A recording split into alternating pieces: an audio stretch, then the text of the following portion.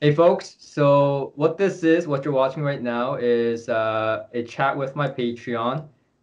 He has a system that he wants to take it to the next level, and I want to help him do that. So I've been getting a lot of emails and questions, like 50 a day, and I'm not exaggerating. So I made a Patreon section where you can actually support the channel and as well get your answers at one go. So, a 30-minute talk with me on Skype or whatever and uh, and so we're gonna do that here. And I don't record every single one of this. Billy, who's the gentleman on the camera right now, he has kindly said, you know what, you're good to film it and put me up on YouTube so that the world can get some answers out of it as well. So thank you, Billy, for allowing me to film this. Sure. And and he has a very comprehensive system. We'll talk about his system later on, but we'll first answer some of his questions going straight into it. Okay, so Billy, ask away and I'll answer. Okay. I come from a recent upgrade, going from all my life with home theaters and now deciding to have a stereo system. So I began with the amplifier. I really don't know why, but I began with the amplifier. And after reading and investigating a lot, and reading a lot of reviews because there's no chance here to make any type of audition. You're in Brazil, right? Yes, I live in Sao Paulo, Brazil. So finally, I selected the Hegel H190, and then I was looking to upgrade my speakers. Okay, so I didn't mess up with that one. So I was looking to upgrade my speakers. I had a very old quads bookshelves. And then I began hunting. And I was almost going to pull the trigger for KEF R3s. And suddenly there was a chance to buy some pristine dali epicon 2. When I mean pristine is that even the guy even had the original packaging of everything.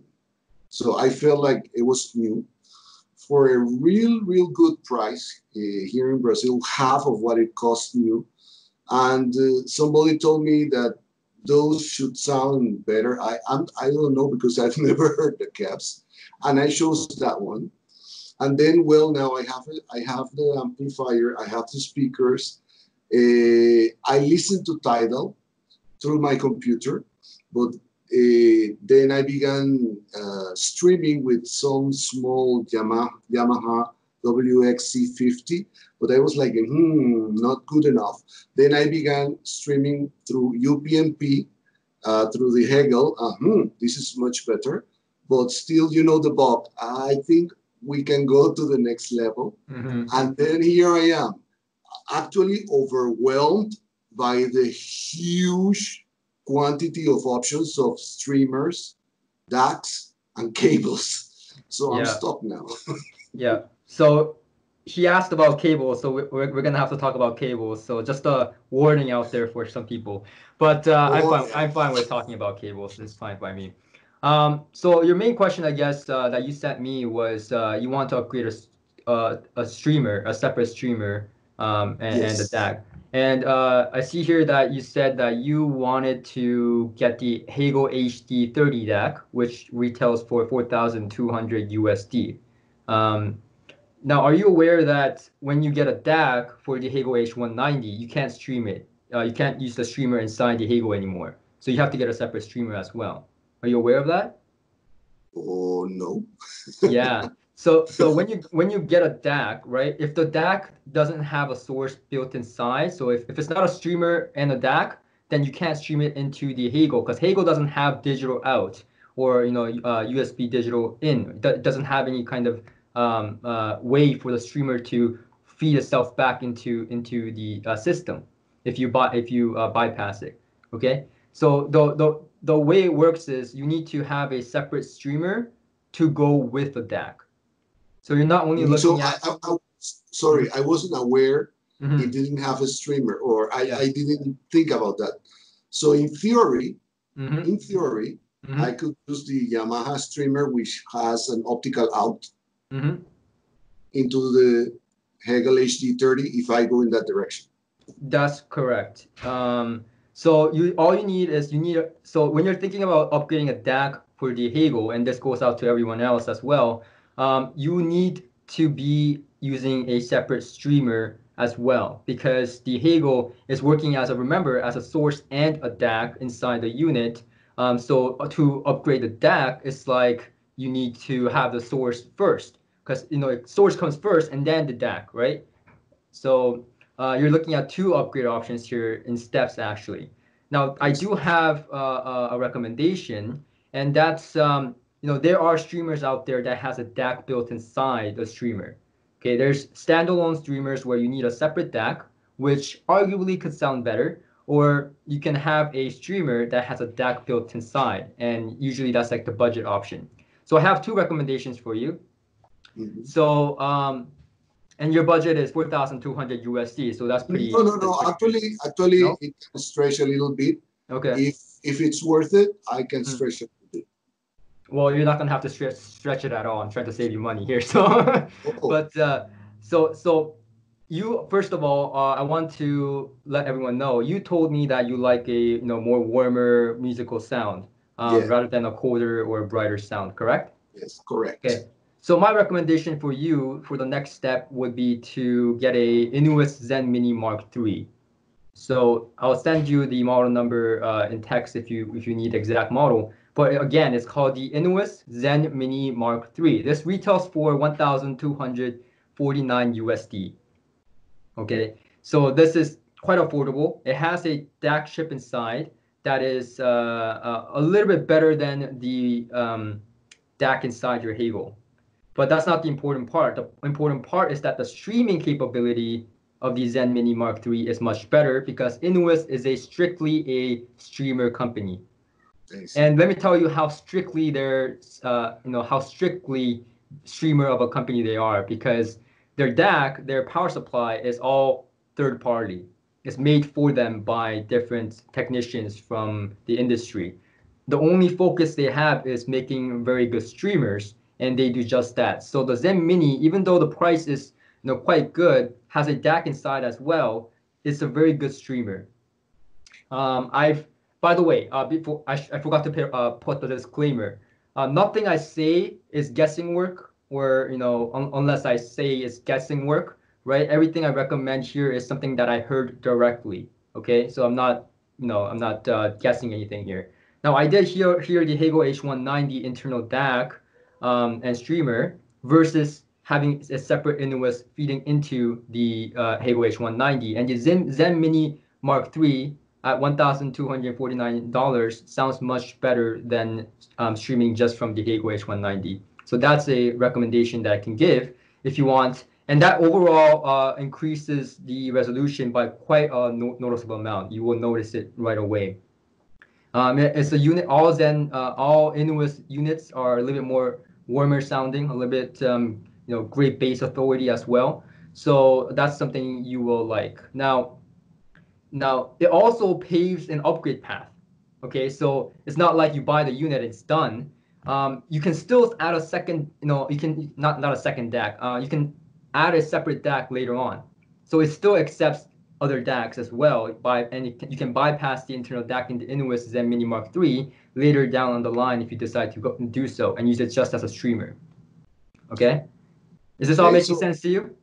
Making a lot of sense, and I want to take advantage that I have you here to ask the next question, because I am building an upgrade path. So if I want to go beyond that one and I want to upgrade, the next step of DAC would be like what? Yes, we're gonna get to that. But before, so you can add a separate DAC to the Zen Mini Mark III. You can even add the Hegel HD30 later on to the Zen Mini, and it will improve the sound because you're improving the DAC. The streamer stays the same. You can even add a separate power supply for the Zen Mini Mark III for $700. Now I did do an A/B comparison. It's minimal difference, but there is a difference. And so if you are willing to take take that difference, then you can get the power supply. So there's upgrade options when you get the Zen Mini Mark IIIs, which keeps you entertained. To answer your question, the next step, right? And I prepared this already because I know you're gonna ask it. Everyone asked that question. The next step is if you want to go a little bit beyond, which is getting the same brand, the newest Zen Mark III. So not the Zen Mini, but the Zen Mark III, which is the upper model, and that one retails for 6,600 USD. Now, this doesn't have a DAC inside. In the entire line of the Inuit streamers, the Zen Mini Mark III is the only one that has a DAC inside. The Zen Mark III and up does not have a DAC inside. It's just the streamer, so you need a separate DAC with it. Okay, so what I would recommend as a DAC to go with the Zen Mark III would be something like a Denafrips Ares 2. Now, of course, you can go all out and buy the HD30 DAC for 4,200 plus the Zen, and that will be like a 10 grand right there. Will it sound better? It will, but that kind of that's something that you should work towards. But again, it will sound better, but you have to understand there's diminishing return. It's not going to sound twice as better as what I'm recommending right here. What I'm recommending you right here would be almost as good, like 90%, and the upgrading to that will be like 10% or 15% increase if I have to put it in numbers. So a DAC that I would recommend would be something like the Denafrips Ares 2, which is about $1,000, like I said. And that DAC is not underrated, right? It's been covered very well, but before it was quite underrated because it was covered by the Denafrips Terminator DAC, which is another option if you want to go that way as well. But their DACs, they're R2R based. They have that characteristic that you like. The Ares 2 adds a little bit more air around instruments, which I really like. And it will be a good balance with the Zen Mark III. So, and if you add up the pricing, 1,000 plus 2,600, 3,600, right? Still way below, well, not way below, but still below your, budget for the Hegel H190. So that will actually significantly improve your system resolution, practically in every way possible. Bass, resolution, depth, sound state, everything will be improved in there. So you open another can of worms because once you say the Denafrips, and with the equipment I have, how far can I get to improve on the DAC that it makes sense? For example, there's the Venus and then there's the Terminator. So where do you think the Ares is enough or the Venus would? I'm not sure if you heard all of them. Actually. Now, I haven't heard all of them, but what I can tell you is that the Ares 2 is a good starting point, right? You want to take your system. I know you're in Brazil, so it's a little bit harder, so you want to go, go at it in one go.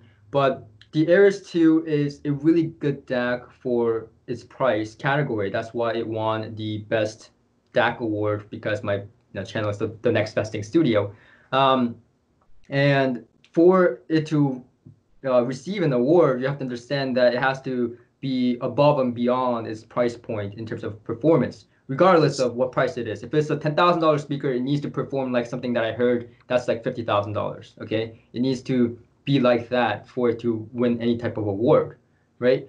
Hegel didn't, unfortunately didn't get the award because while it's really, really great and it's to my taste a fantastic deal and a fantastic thing, the price point, right, is not going to perform as well as a $20,000 separate, right? Because it's 4,500 Canadian dollars here, so it's not going to be $20,000 or $15,000 in performance per se.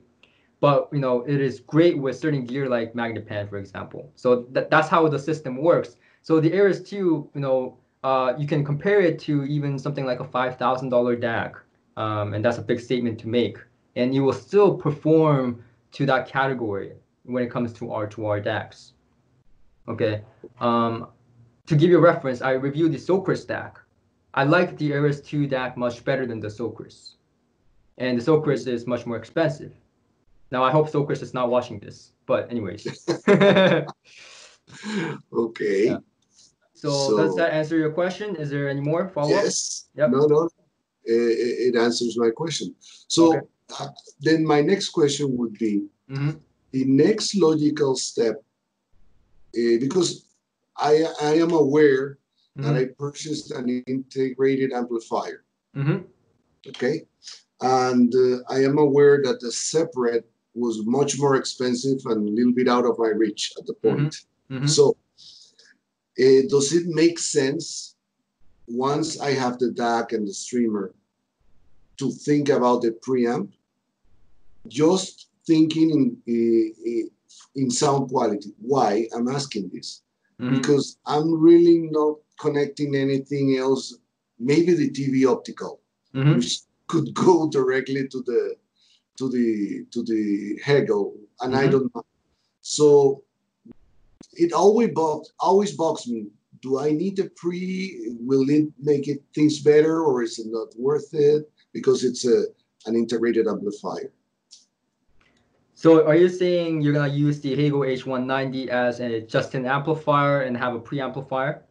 Yes. Would that be a good idea or not? Now that won't work because the Hegel H190 also has a preamplifier inherently built into the system, right? So you're going through two preamps, right? And this is a classic scenario where less is better.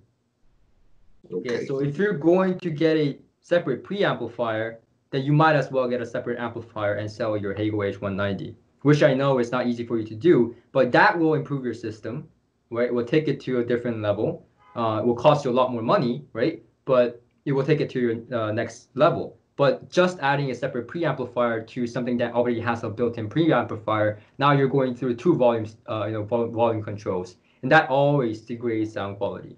That always. But I was thinking more in the line of the kind of product that it is like a digital preamplifier. That no analog inputs, just optical input, maybe DAC streamer, something like the SIM Audio 390, I think. So that kind of network amplifier I was thinking. Network digital preamplifier I was thinking. So my thought is the same. Even with digital preamplifiers, my opinion is the same. When you're going through two preamplifiers, right, or two amplifiers, it's to me that's wrong. It should be an amplifier with one preamplifier, with one DAC, right? Not two DACs, but one DAC. So that to me is where the phrase "less is better" is applicable, and that's what I would save your money there in the preamp. Yeah. So I was gonna get sad, but then you said you're saving me money, so I'm not sad anymore. I'll tell you where to save money and where to actually spend money, because that can be critical in your system. Next question, or do you have any more questions? Yeah. Yes, I have one more question. Sure. I have a quite very simple subwoofer with that system, which is a Klipsch. I think it's about 300 watts. I think it used to belong to a bedroom home theater, something like that. And I just use it slightly. Yep. To reinforce a little bit the lowest bass. And I am able to put it in a position and in a volume, connecting it to the output of the Hegel, the variable output. And it blends very well. It blends so well that sometimes I don't know if the bass is coming from the subwoofer or from the speakers. Yeah. So my question is that, even though it's sounding fine, but maybe I don't know how it would sound better, do I need to think in the future in a faster subwoofer to reinforce that, or it's not worth it? So the Klipsch subwoofer is not necessarily a fast subwoofer, or the most musical subwoofer, I should say. I've used it myself for home theaters, and my friends use it as well. But if you're the listener, right? Before you told me this, I made a note saying that you should probably look at rel subwoofers because rel subwoofer matches the tonality of your amplifier. It's more seamless. It's much more coherent, right? It's like it's as if it's not there. But if you're already experiencing that with your current subwoofer, there's really no need for you to upgrade because you're the listener. I think something in the room is helping because It could be. It it's could in the be. corner. Yeah, it could be, and it is saving you money. So that's Yeah, not a problem. That's it's not in a the problem. corner, and sometimes Yeah. there's some sort of acoustic Mm-hmm. amplification going on there that with very low volume I get significant bass and Yeah. it sounds good to me. Yeah. If it sounds good to you and if it's coherent Mhm. and you have no complaints with it, then there's no real need for you to improve upon that section of your system. But Yeah. if I ever want to go that direction, you Mm-hmm. recommend rail. Yep. If you ever do go in that direction, I recommend rel. I currently use two T5i subwoofers that came in for review, and they're very seamless. They're probably one of the best subwoofers ever. They have a slogan, okay? They have just like the Inuits I mentioned to you. They have they do one thing and one thing to perfection. Their thing is subwoofers. They don't do anything else, just subwoofers, and they've been doing this for a very long time and they focus on the art of subwoofers. I talked to the engineer Andrew multiple times and on multiple occasions, and I never knew subwoofer technology can be that complicated. I was on the phone with him once for like 2 hours just going over what the T5i is capable of, and that's like a small subwoofer, right? And it's it's fascinating to me how a subwoofer like that can really enhance your system because and the number one thing that you want from a subwoofer is like you don't want to know it's there. When you play the music, you want it seamless, right? So you just don't want to know it's there. So if your subwoofer is already doing that, there's really no need for you to do that, right? The reason I recommend rel and people buy rel is they don't get that seamless presentation. Now, I had a previously a older SVS subwoofer, and to me that was not seamless. Okay, no matter how I tweaked it, it was not seamless. It was a sealed subwoofer. It was an older model, granted. Probably that's why the current subwoofers are actually very good as well. But and it was actually not as seamless as I would have wanted to, especially because I was using a speaker like Magnepan or Meadowlark, which is a little bit more faster. And so I, you know, sold my SVS, and when the rel came in, I was immediately blown away because the integration was so seamless that I had to check if the subwoofer was actually on, like the power. If it was gone bad, like I had to touch the subwoofer, and that's when right, that the integration is really seamless. So if you're already getting that with your Klipsch, that is perfectly fine. That's great that you get that with your Klipsch. So there's really no need for you to go down that road just yet.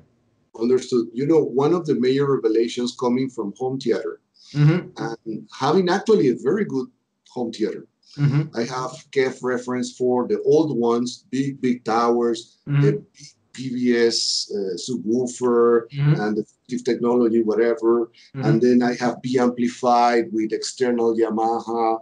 And actually, music didn't sound bad. No, no, no. No, actually, it didn't It sound bad. shouldn't. It shouldn't. But coming from there Mm-hmm. to the simple system I have now, Mm-hmm. I realized I wasn't hearing probably 25% of the things that were happening. And Mm-hmm. I am not a professional musician, but I play badly several instruments Yeah. enough to know how they sound, enough Mm-hmm. to know how coherent it should sound when it is played live. Yeah. And it was actually rediscovering the music I loved, Mm-hmm. finding out, wow, there's a bass line here. Wow, there's a choir here. I never imagined there was somebody talking at the same time he was singing. Yeah. It was rediscovering the whole music again, and I realized how much I was missing. That's great. That's great. Yeah. I mean, that's what we're here for, right? Yeah. Yeah. Yeah, Um, and coherence when you are watching a movie. I mean, who knows how an explosion sounds? yeah, I don't care about the movies. I just got a new projector. I got a second hand, and my friend Tujan just brought it to me before this interview. We just set it up. So I may watch something tonight, but it's the explosion and stuff. It's just like, it's a wow effect, right? So it needs to be big. It needs to, punch, but no one's going to be like, oh, how fast is the speed of that punch sounding, right? So it's a different Or thing. watching the movie 5 times to compare the explosions through different Right. equipment. It's It more makes no about sense. pure output. It's more about pure output Exactly. rather than the quickness or the musicality of the subwoofer. So there's subwoofers for music and then subwoofers for movies, and that's totally different, right? Yeah. Okay, so the next one Mm-hmm. is a can of worms. I know because I've read it about it on the internet. Uh-huh. And at first, let me tell you the story. Sure. Very brief. Uh, I was literally using electrical lamp cords, Yeah. literally, to Yeah. connect my previous, not the home theater, but the previous system I had with an old AVR, etc. Mm-hmm. So I was in the Brazilian version of Craigslist, Mm-hmm. and I saw some guy that was an artisan that he made the cables, and I ordered speaker cables from him. I don't know what brand, but they look good. They are thick. The terminations are very fine. The handcraft is very fine. And of course, I am going like from a lamp wire to this cable and by wire. And I was like, wow, there was such a difference. I don't know if it was because of the cable, the by wire, or the combination, but I was convinced, yes, they make a difference and it is audible. Yep. So now comes the next questions, which has a part A and part B. Part A, what would be the reasonable cable, brand, model, etc., to use? And the part B, once you have a quality cable, by wiring in short distances still makes a difference or not? Okay. So A, um, so you already have a custom-made cable Yep. that's working, it's an audio cable. Now, one of the thing that is really not arguable is, sorry, people on the internet, is using lamp cord versus an actual cable made for audio. Whether it be $20, $10, $5, I don't care.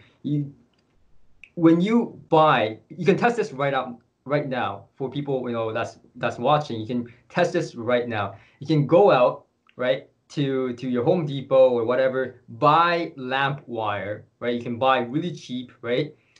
Use that, and then buy audio cable from Home Depot, which is again cheap, right? And then compare the two. I've done it, and it makes a difference. So, and it's not a small difference. It's actually going from like, you know, sounding like absolute horse shit to, actually music, right? So there is a difference when you use a non-audio cable versus an audio cable, and I think that's what you experienced. Yep. Now, the next move is not going to be as drastic as what you've experienced in the past. That is a given. But you can uh, get more better speaker cables. But it's the last thing you should ever upgrade in your system. Okay. Okay, it's the last, absolutely the last thing. When you're satisfied with your system, when you say, this is it, I'm not gonna get any more things, I want to finalize everything, then I would get a speaker cable. And I'm not talking about $10,000, $20,000 cables, right? I'm not even You better talking about, not. yeah, I'm not even talking about $1,000 cable. What I'm talking about is using a quality cable that is built well to last. Okay, because the last thing you want is to have a, $20,000, $30,000 system and then have a cable go bad and you later realize that your cable was ruining the system. because that does happen, through oxidation, through multiple factors over years. This happens, and I've seen it happen, right? So you have no idea how many times I visit clients or friends' houses. They tell me, oh, something's wrong with my system, and it's the cable. The first thing I check is the cable, because there's some interconnect somewhere that has been used and abused, and the jack is coming off, and the solder is bad. There are cases like that. So you want to, first of all, a very good build quality for the best bang for the buck, best value. And you want to have good material, good conductors, right? Good, just reasonable quality, right? That's not going to diminish your system. That's that you invest a lot of money in. So, and we're talking about like $100 cable here. We're not talking about $1,000 cable. And what I would recommend, and I personally use this, is color copper cables. And this is a Chinese, it's coming from China. It's built, but the parts are all over the countries, like USA, UK. So, and I can, the cables are very well built. And when I say well built, I mean, as in like well built to like about, if I compare it to like $1,000, $2,000 cable here, right? In most cases, the color copper will win in terms of build quality. Wow. It is extremely well made. I was quite surprised looking at it, going like, this is $100. So that I use that for my RCA interconnects, XLR interconnects, power cables. Power cables are thick. Now that may become a problem if you have limited space, obviously. But again, power cables are thick. The speaker cables are very nicely made, build quality, looks nice, right? Which is another factor. And that's what I would recommend. And it's like under $100 in most cases. Like the speaker cable is like together for the pair, and I have like 2 meters or something, 2.5 meters or something. It's like $200 or something like that. So it depends. Yeah, you buy online. It's shipped to you. So that's one way to go about it. The next thing, if you're like, oh, I don't want to buy from China, that's not, it's coming from other side of the country, it's gonna take a long time, you need it now, or you want an American brand, then the closest thing is AudioQuest, but that's going to cost you quite a bit of money, and it's not gonna look as nice. But the sound is going to be practically on par, and that's like the you can go with the entry AudioQuest cables, but that has like a very industrial kind of like studio use kind of jacket. And I believe that's like the Type 4, Type 8, right? You can go above and beyond to something like the water or fire, right? That's what they call it, the cables. It's called water and fire. And that's like the build quality you'll get from this $100 cable, right? In comparison to the AudioQuest. The AudioQuest fire and water is about like, here it's about like 1,000, 2,000 or more. So wow. Yeah, but it's most, and the good thing about both of these cables, and I have to say, AudioQuest is made in USA, and they're cable manufacturers, so props to them. But both of them are very neutral cables. Okay, the AudioQuest and the cable that I use now is quality and it's neutral. And that's what I recommend for any system, really, is to get your system right. The last thing that you do for your system is get cables. And if you have to get a warm sounding cable or, a brighter sounding cable, right, then there's something wrong with your system. You don't like your system, right? And you want the most neutral cable possible, in my opinion. And that's just the way I look at it. Maybe someone has different opinions, but at the most possible, get the most neutral cables for the best build quality you possibly can get for the price. That's the general rule of thumb. Even if you don't believe in sound, for those of you watching, right? Even if you don't believe in sound, that's the general rule of thumb. The most inexpensive cable for the best build quality. That's pretty reasonable, I think. And pretty and that's how I would go about it. There's nothing more to it. But that's still, you should keep your current cables and upgrade to a different cable once you have everything perfectly set up. Okay, so when I'm doing the interconnects, you know, there's these things about noise and interference and messing with that. So XLR or RCA? Okay, so first of all, noise with cables, that has been addressed in the 21st century or before the 21st century, right? It's not an issue anymore. Like people figured that out. Like, you know, there's no noise issues for the most part. If there's noise issues, it's usually grounding or from the wall in the house. It's not from the actual cables. And if it's actually the cables is dysfunctional. It's a broken cable. It's not from the inherent design, is what I'm trying to say. So that's pretty much taken care of. Now the question of RCA to XLR. Now RCA in short length, the general rule of thumb is RCA in short length is what I use. So I'm talking about 1.5 meter, 2 meter, around there, then use RCA. If you need to go past that, then I would start using XLR. And the reason for this is because the XLR has an extra grounding. And it's used in studios are very long lengths, right? When I record downstairs my YouTube videos, I use a Sennheiser boom microphone and I use XLR. And that XLR is really long, right? Because it's plugging into my audio recorder. Now, I get a reasonable build quality again with the most neutral cable that I can find in this pro world, right? But I don't go, oh, I must have, RCA or single-ended, cable at shorter lengths. There's nothing like that. Studio is like all XLR, and that's because they can't afford, not necessarily to reduce noise so much, but it's because you have to understand pro studios, right? They can't afford to go get something wrong, right? There's no room for something to go wrong and find out later. So they use XLR so that there is inherently no problem when there's longer lengths of cables happening. So that's why for longer lengths, XLR is beneficial. That is 100% proven. RCA, shorter lengths, I personally find it more musical. For some reason, I don't know why. I've tested this. I just find it more musical. As shorter lengths, RCA seems to be 98% of the time, I would say, more musical. When compared to, the same brand, the same model line, just different connectors type of thing. Now, I guess the other question you had was bi-wiring. And now that's a very tricky question because bi-wiring is really, it can be beneficial depending on the system.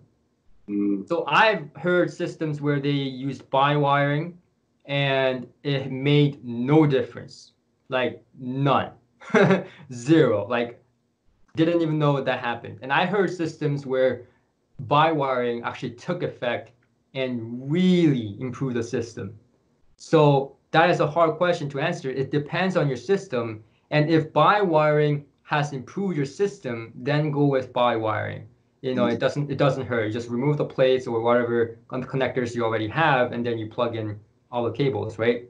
For me, it was immediately noticeable, like some air and separation among the instruments. Soundstage got a little bit bigger. It definitely was noticeable right away. Yeah. So if it's noticeable for you, then you should do it. Yeah. So yeah. Okay. So in case I decide to go separates, in what direction should I go? When you go to separates, it's a whole different story because now you have multiple possibilities, right? You can go with multiple different brands, but if you like the sound of Hegel, and I believe you do, then you should be looking at the Hegel separate amplifier. Now, the easiest way would be going with a Hegel preamplifier, right? That would be the easiest way to get the synergy perfectly because it's from the same company. But if you want to add a taste of tube preamplifier, which you've mentioned, then you can get the Hegel amplifier and then get a preamplifier like the Modrite LS100, which is the one I have. You can also get something like Audible Illusion. Now, audible illusion drives tubes quite harder than other tube preamplifiers, from my understanding. I'm not a designer, just a disclaimer. So from my understanding, it drives the preamplifier tubes a little bit harder. So I kept spares. And the great thing about audible illusion is that it has that beautiful tube characteristic in the mid-range. Nobody can miss it. The Modrite is a little bit more refined. It's a little bit more modern sounding with that tube thing going on. And the other option is if you want something smaller and excellent quality, there's the what's that brand that I just reviewed? LTA, Linear Tube Audio, MZ3. So that's a really good tube preamplifier as well. And that has that kind of beautiful mid-range, just like the audible illusion. So there's many tube preamplifiers that sound tubey and good, and that can add that kind of characteristic to the Hegel amplifier. It's really hard for people to go wrong with tube preamplifiers, right? Just like tube preamplifiers, right? It's easier than making a solid state amplifier because of the inherent characteristic of its distortion levels. I know I'm abusing your time, but no problem. It went so fast because it was so no problem. entertaining. You don't have to look at the time. Just keep asking. Actually, you answered all my questions. Now I want to make another question, but it's more like your opinion. Sure. Did I mess up with the speakers I bought? Like, no, the first question I should really ask you is, you said you listen to all type of music. Yep. That speaker is good for all type of music, so you made the right choice there. Now, the next question I need to ask you is, do you like what you hear from your speakers? Yeah. Then you didn't mess up. Okay. It doesn't matter what I say, really, right? I could say it's the shittiest speaker in the world, but if you like it, then you like it, and that's what it matters. No, but I was afraid that maybe it would something like, oh, it's not bad. Actually, it's good. X is better. But in this world of audio, there's always better. There's always better. And your speakers are already your speakers are already a very highly regarded high-end speaker.